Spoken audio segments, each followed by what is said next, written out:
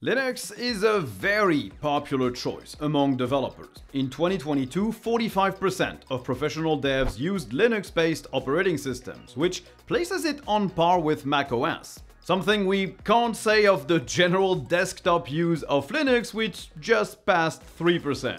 Microsoft also acknowledges that, as they've been working hard on implementing WSL, a way to run Linux directly on Windows, specifically for developers. But what makes Linux so appealing for programming, and what makes it a better choice than Windows or macOS for a lot of developers? Well, we'll try to answer that in this video, and we'll also try to tell you about our sponsor. This video is sponsored by TuxCare, your all-in-one solution to make sure your Linux server or workstation fleet is secure and up to date. They offer a range of services like kernel live patching or extended support for distributions that have gone end of life. Now this week they're partnering with Admin Magazine to give you the 2023 special edition of the magazine. It's titled 10 Terrific Tools for the Busy Admin, and it contains, as the name implies, a bunch of great utilities that will help you maintain your .dot files and manage configuration changes, shape your network traffic to share the bandwidth in the office, scan your system to discover hidden processes that you might not be aware of, using a Bastion server to communicate with remote hosts securely, plus a roundup of the best SSH frontends. Every tool is of course well explained to let you know what they can do and how to use them. So if you want to up your admin game, click the link in the description below and get your free issue of Admin Magazine. So the first thing is programming language support and ease of installation. Linux works with virtually every programming language, whether you're working with PHP, JavaScript, C or C++, C#, Ruby, Python, Java, you can write and execute almost anything. But that's not necessarily an advantage, right? Like Windows and macOS can also do all of that. Where Linux has the edge is with their package managers. Linux distributions have package managers built in, and these give you access to anything you need to write in these languages. You don't need to install a package manager yourself, or hunt for installers to download, and then for the extra libraries and modules you might need. In your repos are all of the things you'll need for any of these languages. You get other, more specific package managers like pipx or node, you get libraries, you get development headers, and you can install all of them in one fell swoop, either graphically or with one single command line, which makes it way faster to get started than on any other operating system. And sure, macOS has Homebrew and Windows has Winget, but the first one you have to download and install yourself, and Winget is not as well stocked as virtually any distro's repos. And this ease of access and installation means that it's also easier to write documentation and guides to help other people collaborate on your project, and setting up their development environment so they can get started as fast as possible. You can just write the list of packages they'll need to install, or you can give them the exact command line they'll need to run to install all of them at once, especially if the person you're onboarding is using the same distro as you. On Windows or macOS, you would have to give them links to Homebrew or installers and various modules that they need to add, and then the command lines they might want to run to actually install the stuff. And depending on the versions of Windows or macOS, the instructions might even be different. You could also just write a bash script, so anyone who starts working on the project can just run that script and get set up automatically. For example, installing a specific IDE that your company might enforce, setting up all the environment variables, creating the databases automatically, creating the testing environment, starting a local server, getting all the files from Git, populating a test environment with a set of fake data, and this for any distro, as you could add some conditions in the script to detect the distro and adapt the commands to it. Your coworker could just run one file and get the exact same development environment and save a lot of time in the process for configuring everything that they need. And even better, if you run something like NixOS, you could just share your config file with your coworker and they can reproduce your entire system with one file and one command. It's just way more efficient than on any other OS. For web development, using Linux is also a no-brainer. The vast majority of servers your website or web app will run on in production is using a Linux distro. When you're coding your website using Linux, the way you're setting up your environment, the way you interact with your system, they're all extremely similar to the OS the website or web app will actually run on. The file system structure will be the same, the libraries will generally be named the same, and everything you've learned while developing the website, the errors you've encountered, they're all also helping you fix future problems when they occur in production. And if your server runs the exact same distro as your development environment, then it's even easier. It's just good common sense. Your system that you're writing the code on runs the same operating system as the server your code will run on. Next thing is the command line utilities. Out of the box, these are simply better on Linux than on Windows or even on macOS if you haven't installed something like Homebrew and all the tools that you might need to use.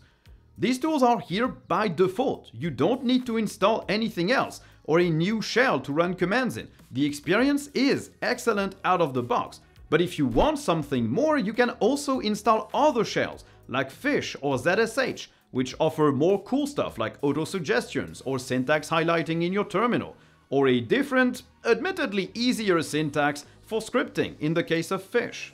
And sure, PowerShell isn't terrible anymore, and its syntax might admittedly be easier to learn than Bash because it's like a little bit more natural to work with, and if you deploy stuff to an Azure cloud platform, then PowerShell has better tools to work with that.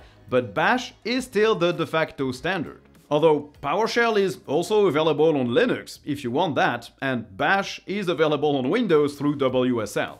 But at that point you're actually using Linux to do the work, not Windows. Linux also has built-in support for SSH, so nothing to install there to access your servers. Generally, the Linux kernel and the GNU tools were created and are worked on by developers for their own use. They were thought right from the start to be good development and system management tools, because the people who made them for themselves first, not to try and sell a bunch of commercial products or subscriptions. Now, this isn't necessarily an advantage specific to Linux over Windows or macOS, but it's still an important point. All the IDEs you might want are on Linux. It bears mentioning because that's not necessarily the case for other industries. If you rely on Photoshop, AutoCAD, Microsoft Office, or other various industry standards, you're probably used to Linux not having access to them, only offering alternatives that will not work for everyone. For programming, that's not the case. You get access to all the big ones. VS Code, Android Studio, Eclipse, IntelliJ, Zend, PHP Storm, all the text editors you might like. The only big one missing might be Xcode, which is just on macOS. So yeah, not an advantage specific to Linux, but still an important point. Everything you know or might want to use is on Linux. Linux also has very high availability. Most distributions are completely free of charge, which means anyone can download them and install them without bothering with a license or owning a specific device to run the OS or the tools they need. Anyone can get Linux, whatever their financial situation. And on top of that, if Linux doesn't really work for you as your main OS, you cannot install it on your main device, but you still want to have access to its benefits, it's really easy to run it on any other OS. Linux works beautifully in virtual machines, something that can't be said of Windows 11, which might require a trip to the registry to bypass the TPM checks and locks Microsoft put in place, or of macOS, which doesn't just install in a VM like that. And also it would be illegal to do so, as you are not legally allowed to run macOS on any non-Apple device, so virtual machines are not authorized. Linux is also available through WSL, so you can still use Bash and a lot of Linux programs and tools, including graphical ones, on an OS you might be more familiar with or you might be stuck with, namely Windows. Linux distros will also run on virtually anything. Chances are your current device can run Linux perfectly, probably with better performance than the OS it came with. If all you have is a very affordable, low-powered mini PC or a single-board computer like a Raspberry Pi, Linux is also your best option, especially since Linux comes in many shapes and sizes. Which brings us to our next point, flexibility. Linux offers choice. Whatever language you want to write your code in, on whatever device, there's a distro optimized for that. Some offer very easily integrated containers. Some are designed to use the least amount of system resources possible. Some will offer older but very stable libraries and packages to develop something rock solid. Other distros will give you the very latest versions of everything you might want to use in your app, so you have access to the latest features and methods. There is a Linux distro for every purpose, and this makes Linux a better choice than any other OS, because one-size-fits-all never works for everyone. It's better to have your OS being tailor-made to the use case you want it for. And Linux is the only OS that lets you do that with your desktop experience as well. Chances are, if you're a developer, you might also be a power user. That's not a universal rule, but from personal experience, developers tend to like setting up their desktop exactly as they like. Linux lets you do that. No other system does, at least not to the same extent. From the choice of desktop environment to the customization available with themes, extensions, widgets, docks, panels, tiling window managers, and more, you will have the exact working environment you prefer, or you will build one that suits you.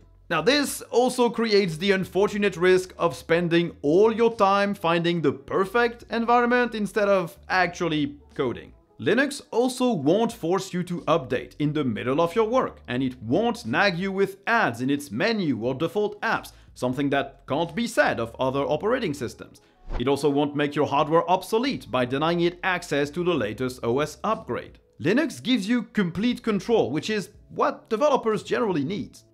Now, of course, the title of the video says that Linux is better for most developers, because yeah, it's not perfect. Nothing truly is. If you're working on an app for macOS or iOS, Linux might not be the best choice. Xcode is not available on Linux.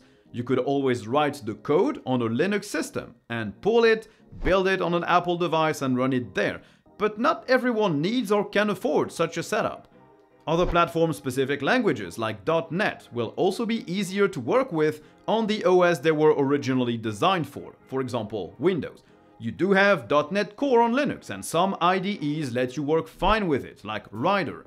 But .NET is a Microsoft product first, and Windows might give the best experience here.